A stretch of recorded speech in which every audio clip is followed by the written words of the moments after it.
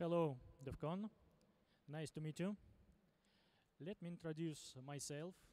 My name is Sergey Puzankov. I work at Positive Technologies company as a telecom security expert. A couple of words about my experience. I have been working for telecom industry for more than 18 years. During this period, I worked in telecom equipment vendor as a support engineer. I worked in a huge multinational mobile operator as a quality engineer, and now my current position is telecom security expert, where I perform security research and perform penetration tests or security assessments of mobile networks. All our findings we contribute to non-commercial organizations such as ITU and GSMA, and also we share this information at security conferences. And now I'm going to share my recent research with you. The subject of this presentation is SS7. But what the SS7 is? SS7 is a control plane of protocols. This is not one protocol, but a set of protocols that is primarily intended to set up and release telephony calls. When mobile telephony appeared, SS7 started processing SMS messages, subscriber mobilities, and some other services.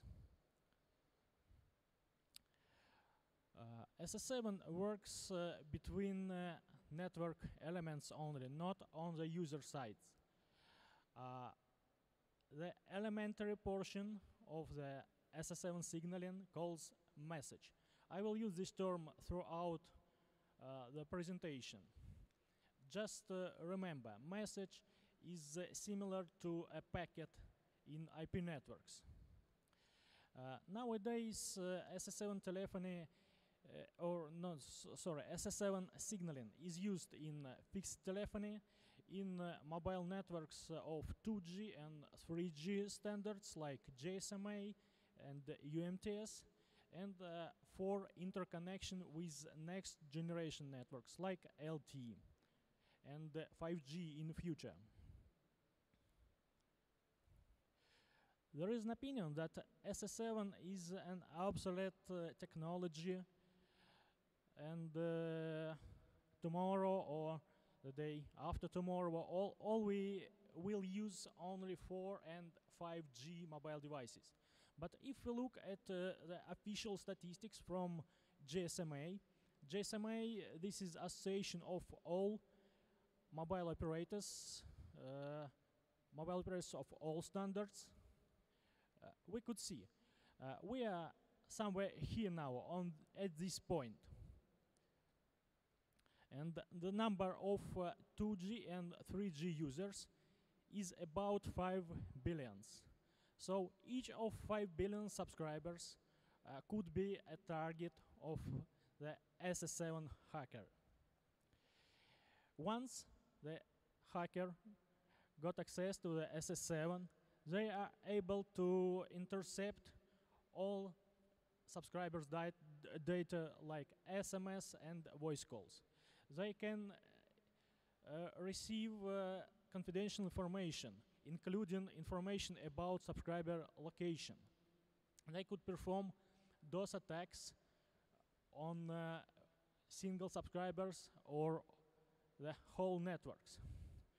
Also, these hackers are able to take control over the digital identity, including emails, social networks, application messages like WhatsApp, Telegram, and so on. And also, hackers in signal networks are able to steal money, for example, from balances of subscribers, or using some fraudulent activity against the operator at all. Why SS7 is insecure? To answer these questions, we need to look at history of SS7 development.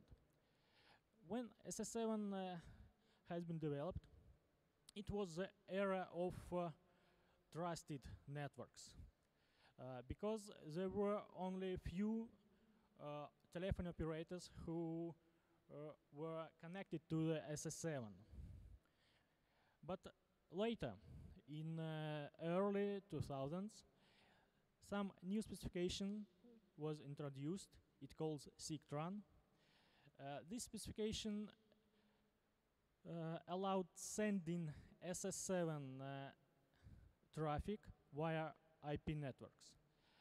Before this, SS7 was isolated network, but from this point, SS7 stopped being isolated. In 80s, mobile operators got widespread. So there are a lot of subscribers, a lot of new players in this market, a lot of traffic. And nowadays, trusted area is over, because there are a lot of more and more operators are connected to the SS7. Mobile operators are aware of this problem, and they protect their networks. They use a lot of tools, security tools, such as SS7 firewalls, SMS home routing, signaling IDS, and also they can configure equipment in with compliance of security. And one more thing, mobile operators orders external penetration testing of their signal networks in order to understand how their networks look like from external hacker's point of view. So I will speak about mobile networks, and I need to describe some terms, some identities and node elements of these networks. First identity is MSSDN. Identity with this long abbreviation is just a telephone number, all we use. The next term is GT, or global title. This is address of a core node element, and the global title has a structure similar to MSSDN, similar to telephone numbers. The third identity is IMSI. IMSI, International Mobile Subscriber Identity. This is identifier of a SIM card. And nodes, STP, Signal and Transfer Point. This is a router of signal and traffic, of signal messages between core network elements. HLR, Home Location Register. This is a database of all home subscribers of the operator. This database contains information of subscriber profiles, which contain subscriber identifiers, IMSI and MSSDNs, list of allowed and prohibited services, and so on, some technical information. The next element is MSC and VLR. This node performs two functions. First of them is MSC, Mobile Switching Center. This node is responsible for voice call routing. And VLR, Visited Location Register, this is one more database. This database contains information about active subscribers who are under the coverage area of this node. VLR receives copies of subscriber profiles from HLR and enriches them with some information of radio access part. For example, cell identity. And the last one the last node is SMSC or SMS center. This node is responsible for SMS processing. Since the subject is SS7, I need to describe structure of this protocol. I omit some low layers of this protocol stack because they're responsible for neighboring communication.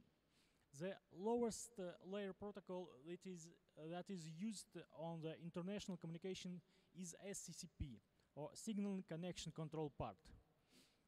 This layer is responsible for the routing of signal messages. It contains such information as source address, destination address, and some payload. That is TCAP protocol, the next protocol. TCAP, Transaction Capabilities Application Part, is responsible for transactions and dialogues. This protocol ties single requests and responses into one transaction or one dialogue. And the top layer protocol, MAP, Mobile Application Part, this protocol is a payload of signal and message. It contains operation itself and all the parameters of each operation. Signal networks have their own unique security tools. They are signal transfer point. I have already mentioned this node as a router of signal traffic. But also this node is able to block some illegitimate traffic. SMS home routing. This solution is intended to prevent SMS fraud and SMS spam, and also hide IMSI identifiers. And one more security tool is SS7 firewall. This is the most sophisticated tool that could protect signal networks against the most of signal attack, such as IMSI disclosure, location tracking, voice call interception, and so on. Some details about each of signal security tool. Signal transfer point. I have already mentioned twice. This is a router of signal messages. This node is usually installed on the border of the network, and this network element receives of all the external signal traffic. So it is reasonable to bring in some security mechanisms into this network element. But STP is able to block signal traffic only by some simple rules. For example, block particular operation code, block some source of the traffic, and maybe in some cases combinations of these simple rules. The next protection tool is SMS home routing. But before I explain how it works, I would like to describe how SMS delivery process works in mobile networks. We have a SMS center that should deliver SMS to the subscriber. Normally, SMS center does not know where subscriber is located because all subscribers are mobile, and this subscriber could be anywhere around the world. SMS center, first of all, should request some routing information to deliver this message. It send routing info for SM, signal message, to the home network of subscriber. This signal message comes to the HLR, to the database. HLR always knows where subscriber is located. HLR replies with two data, their IMSI identity and address of the current MSC. After that, SMS center knows address where to deliver the SMS, and it does it. It delivers SMS to the appropriate MSC, and MSC after that delivers this SMS on to the radio access system and finally to the subscriber. When intruders appears in the SS7 network, they are able to use this dialog to retrieve IMSI identity and identity of the current MSC. This is confidential information that may be used for other sophisticated attacks. To protect network, SMS router was introduced in the network as a new network element. And now, when the border STP receives send routing info for SM signal message, it should deliver this message not to the HLR but to the SMS router. SMS router generates some random IMSI, or fake IMSI, and sends this in the response. And also it uses its own address instead of MSC's one. After that, SMS comes to the SMS router. SMS router correlates this fake IMSI with MSSDN number and initiates one new SMS delivery process inside the network. It sends the same send route info for SM message to the HLR internally in the home network. HLR replies with correct data. After that, SMS is delivered to the right MSC and addressing right subscriber. Here we see two SMS delivery processes. First one is external and the second one is fully internal. And what we see that no confidential information goes abroad, only fake data. Now, if intruder appears in the SS7 network, this intruder can send routing info for SM signal message. This message is delivered to the SMS router and SMS router replies with fake data. So the network is protected. And the third the third security tool, SS7 firewall. SS7 firewall usually implemented not inline but in loop mode. It looks like this. When SS7 message comes to the STP, STP routes it to the SS7 firewall. SS7 firewall has a lot of rules, smart rules, to define if this signal message is illegitimate or not. If the message is illegitimate or malformed, not malformed but hostile, SS7 firewall just blocks it. Otherwise, it sends it back to the STP, and STP delivers a message into the network, into the home network, and it delivers to the destination node. All the SS7 firewalls relies on GSMA rules. GSMA actually has done the great work. They classified all potentially hazard signal messages into 3 categories.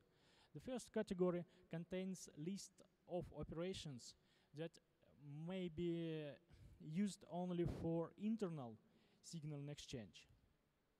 If this traffic comes from external connections, these signal messages, this all signal traffic should be blocked. Category 2 consists a list of signaling messages that should be related to inbound roamers. For example, I am an inbound roamer here in China. I came from Russia. My Russian operator can send some signaling traffic to Chinese operator, and this signaling traffic should be related on my identity. If the same Russian operator sends the same signal traffic to the Chinese operator that is related to Chinese subscribers, this traffic is illegitimate. And category 3, the list of operations of category 3 is also available on the interconnection. But category 3 is opposite to category 2. All the operations from category 3 are related to outbound subscribers. For example, I am outbound subscriber from my home network point of view. And if I perform some operations here, Chinese operator sends some signal traffic to my home, to Russian operator, and this traffic should be related to my subscriber identity. If Chinese operator sends the same signal traffic to the Russian operator, that is related to other subscribers who are home, this traffic is illegitimate. And now I'll describe several attacks, several vulnerabilities. And to make this story more interesting, I'll imagine some intruder who will perform illegitimate activities step by step, receiving some information from the network, and on each turn, on each step, this intruder will use different vulnerability, will exploit different vulnerabilities of the mobile networks. First, what intruder needs, this is IMSI identity. And to receive this identifier, our intruder will exploit vulnerability of malformed application context name. To explain what the application context is, I need to explain some details about TCAP protocol. TCAP protocol consists of several fields. The first one is the TCAP message type. This is mandatory field. The second one is transaction identity, 1 or 2. This is also mandatory field. The next block, not field, but huge block, is a dialog portion. This portion contains application context name. Application context name defines the operation that is coded on the upper layer, on the map layer. And map layer itself is laid inside the component portion. Two latest components, dialog portion and component portion, are optional parameters in TCAP protocol. Let's look in some details of the application context name. This is a set of numbers. Each number has its own definition. But in all the map operations, first 6 numbers are the constant. And let's see what happens if our intruder changes one of these constant values to some value that is not supported, that is out of range. For example, intruder changes 0, that means ETSI, as identified organization, to number 4, that is unknown value for the standard. So, intruder appears in the SSL and send routine info for a SAM signal and message with malformed application context. This signal message comes to the STP, and STP starts inspecting this message layer by layer. First, SCCP layer. STP defines the destination node. Destination node is HLR. The second, TCAP layer. And here, STP faces with malformed application context. STP considers that all the message is also malformed. And what the decision? Of course, pass this message into the network. The destination node is known, this is HLR.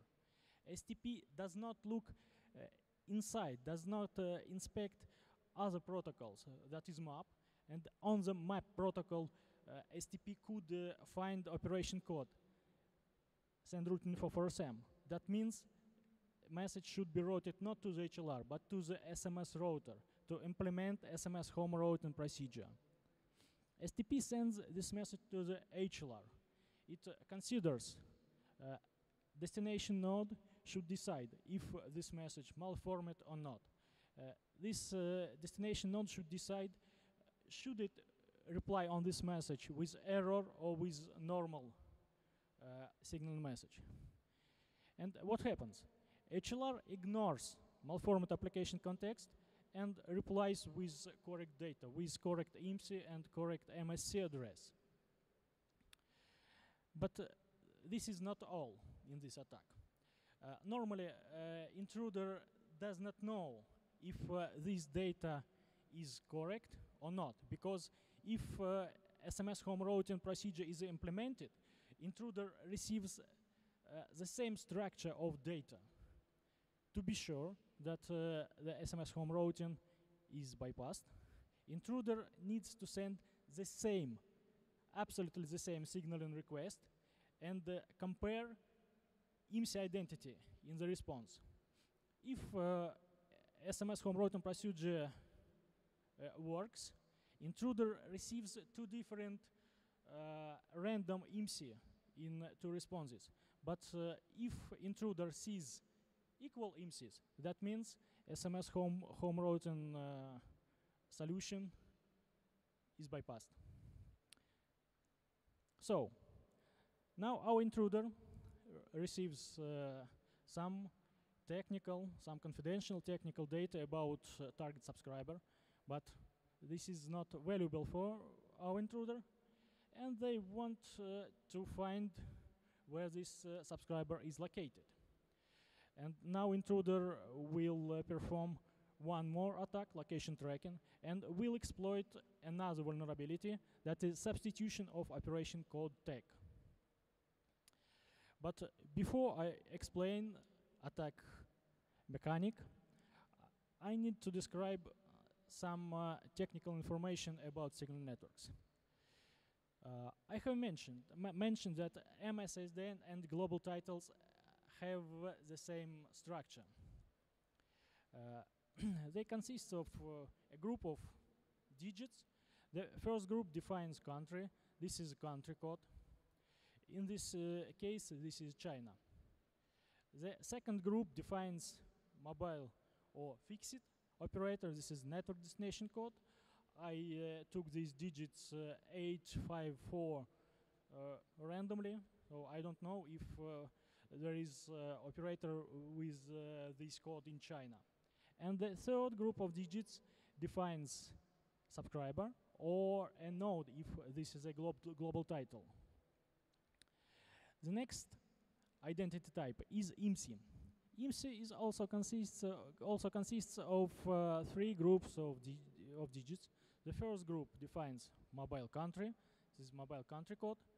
The second group defines network or mobile network code, and the third group of digits defines particular subscriber. Pay your attention. These codes might belong to the same operator. And if we speak about correlation of operator or comparison of operator, we do not compare digits of global title and IMSI digit by digit. But first, we need to define operator by global title prefix and operator by IMSI prefix. After that, to do the comparison. How it works in SSN firewalls. In this example, SSN firewall receives some signal message. This is provide subscriber info, and it inspects this layer by layer. It defines operation. provide subscriber info belongs to the category 2 regarding GSMA classification.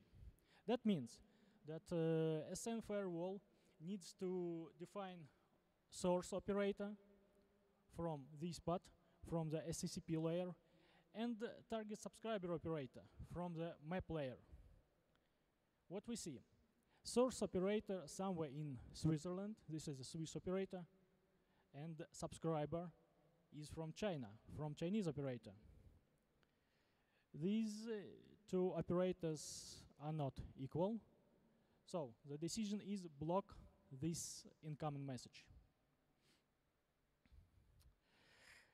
Let's look in some details more. This is ITU recommendation that describes TCAP protocol. And here we see interesting thing. TCAP operation code tag might be local or global value. They have different values, 2 and 6. Normally, in all the map messages,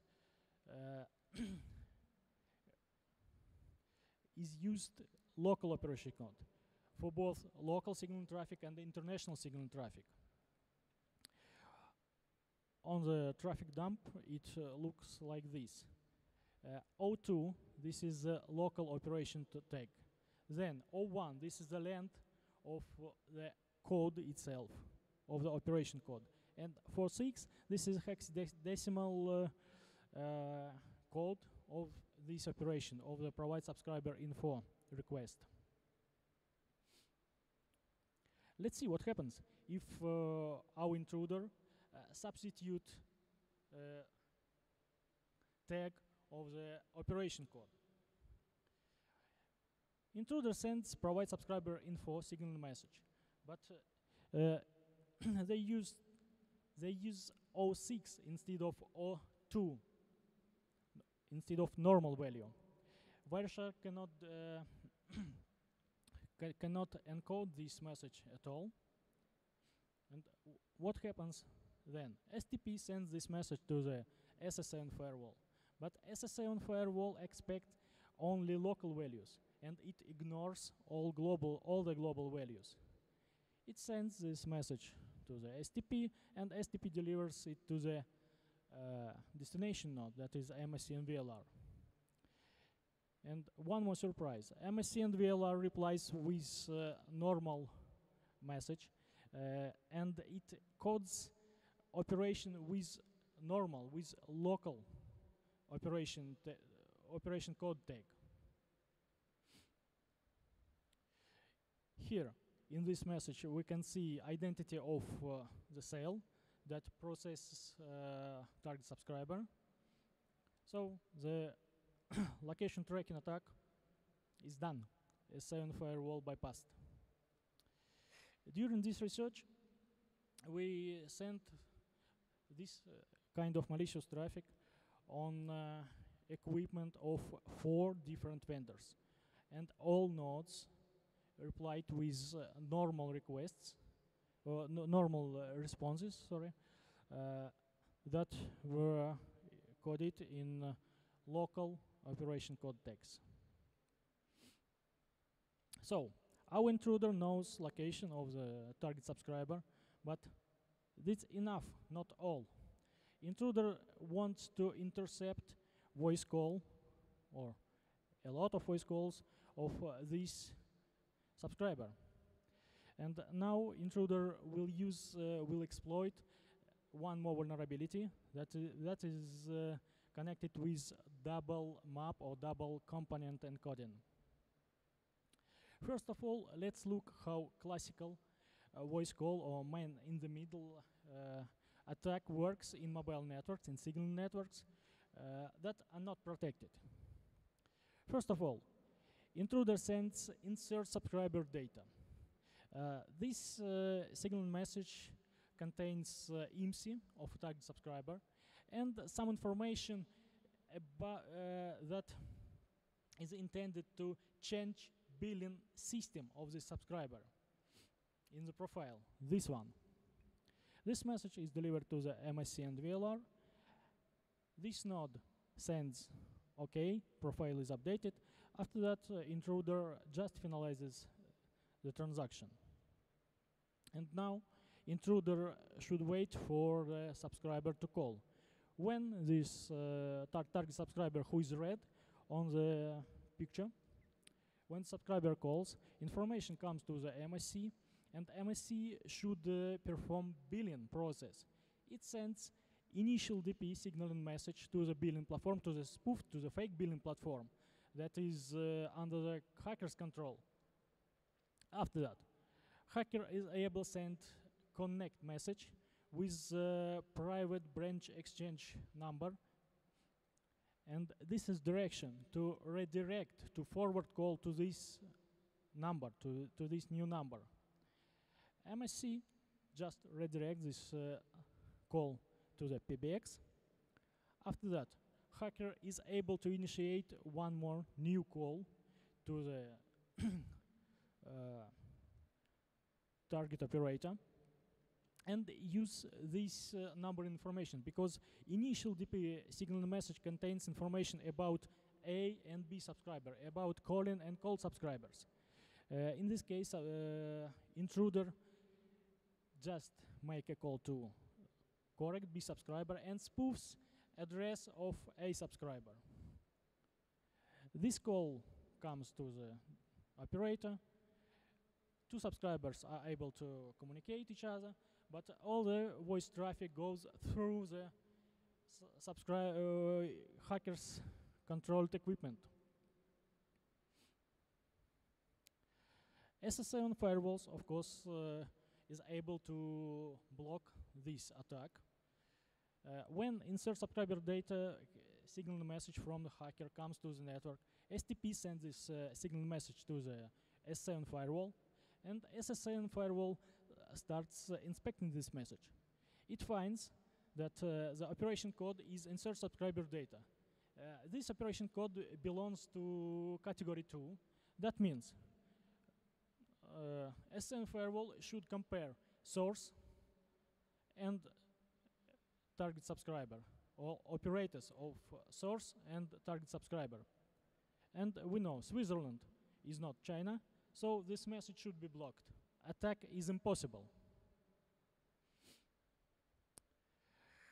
One more interesting thing about TCAP protocol.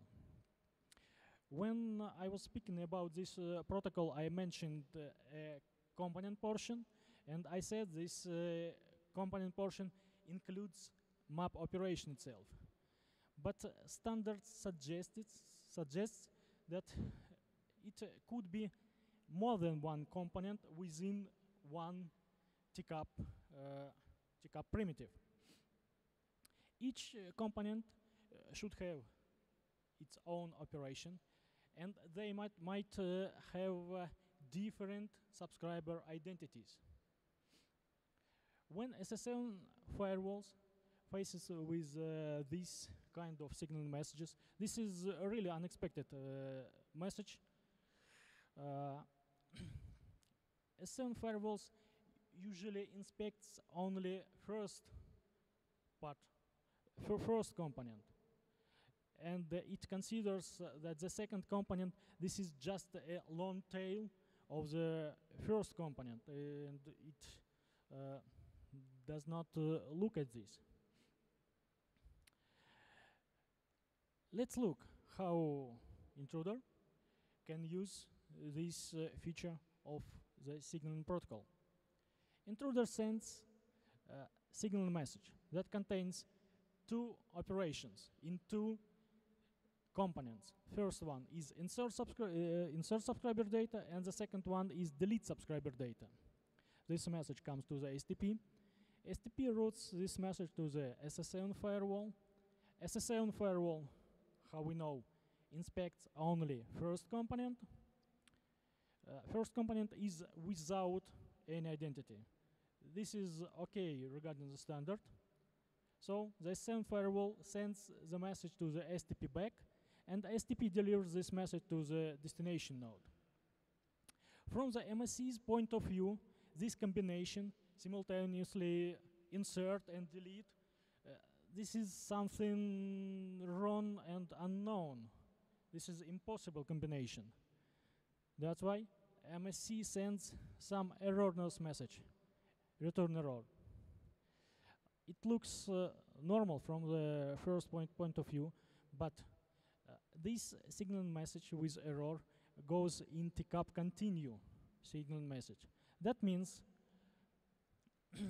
that MSC says something like this: I don't understand you. Please repeat your request within the same transaction. And intruder does. Intruder sends one more signal message within this transaction that consists of two components. Both of them are insert subscriber data operations. The first component is without subscriber identity, and the second one contains identity of the target subscriber.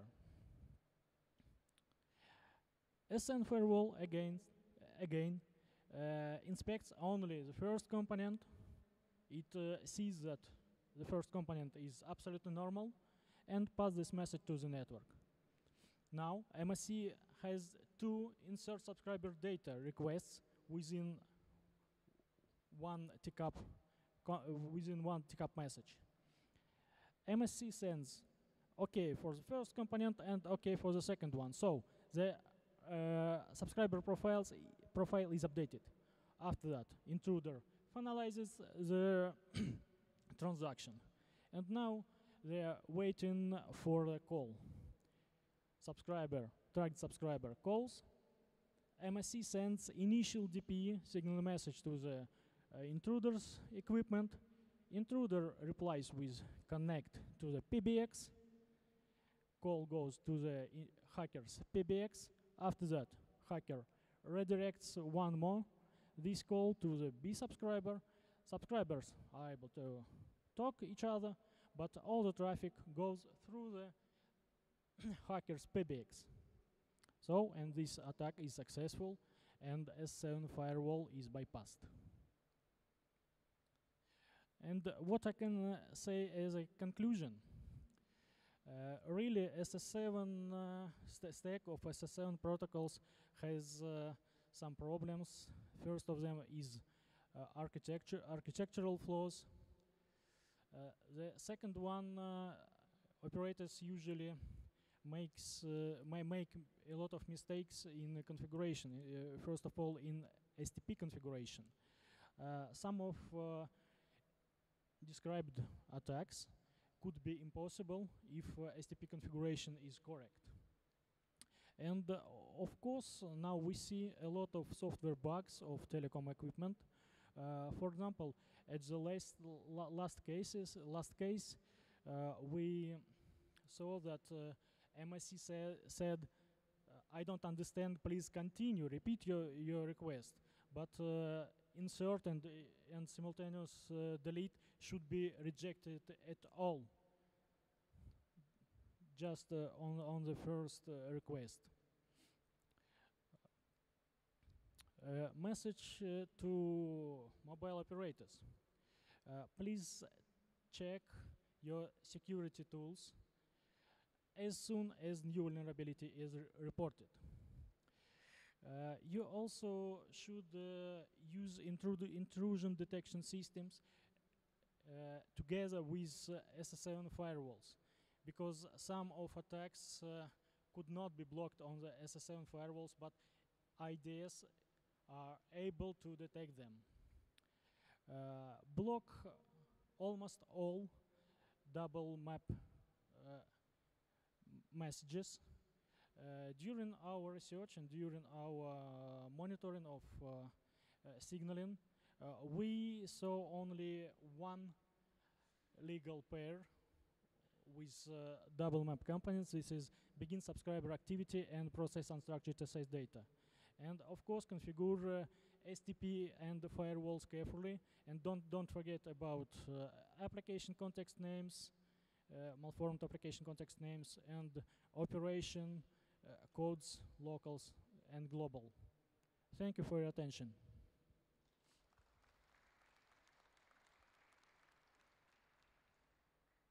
Please, questions?